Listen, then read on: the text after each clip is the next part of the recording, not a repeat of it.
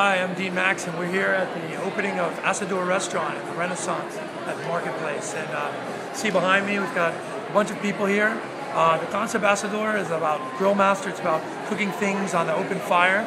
The concept, food-wise, is modern farm to table.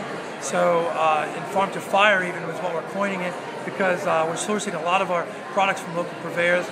Just here in this dinner party tonight, here we've got a lot of people from our guys that bring in our grass-fed meat just north of town, some of our local farmers, and so we put all of those things on our menu and make some real exciting dishes. So it's great to be here and good to be open, so come and see us.